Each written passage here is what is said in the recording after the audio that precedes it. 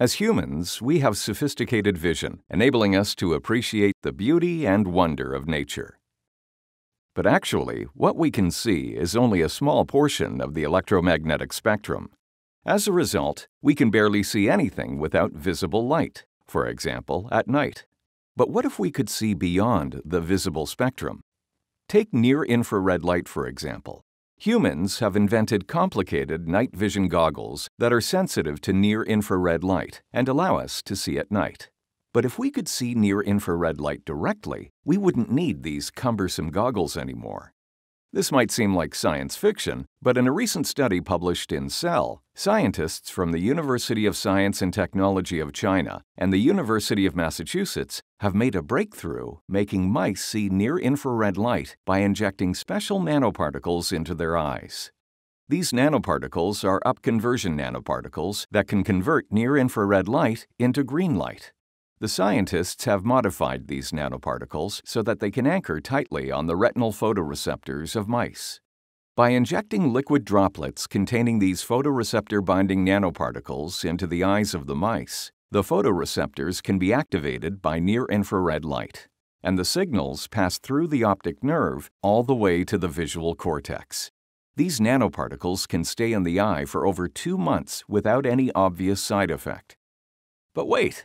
Mice can't tell us what they can see. How do we know for sure that the injected mice did indeed see near-infrared light? Also, how well could they see?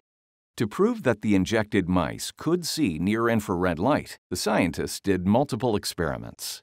In one simple experiment called pupillary light reflex, they shined near-infrared light into the eyes of injected and non-injected mice. The pupils of the injected mice constricted, while the non-injected mice showed no response at all. Next, the scientists made a box with 2 connected compartments. One compartment was completely dark. The other was illuminated with near-infrared light. As mice are nocturnal animals and like to stay in the dark, the scientists observed that the injected mice spent more time in the dark compartment, while the non-injected mice spent similar amounts of time in both compartments. These 2 experiments proved the injected mice indeed perceived near-infrared light. But could they see near-infrared light patterns? The scientists used a Y-shaped water maze to examine the pattern vision of the mice. The end of the maze was divided into 2 channels, and a hidden platform was at the end of one channel for the mice to get out of the water, which they prefer over staying in the water. The scientists then started training the mice with different near-infrared light patterns that only the injected mice could see. They randomly placed vertical and horizontal light gratings at the ends of the 2 channels, and the hidden platform was always in the channel of the vertical light gratings. After a few trials, the injected mice soon understood the connection between the vertical light gratings and the hidden platform. From then on, they quickly swam to the vertical light gratings every time they were put in the water. For the non-injected mice, as they couldn't see the near-infrared light patterns, they just randomly swam in the maze, hoping their luck would get them somewhere.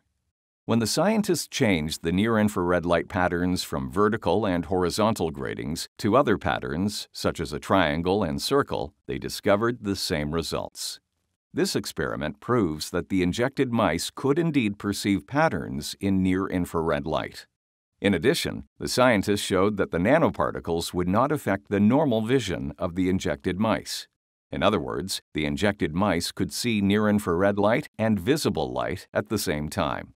This technique can potentially be applied to humans, not only for generating supervision, but also for repairing visible spectrum deficit, such as colorblindness.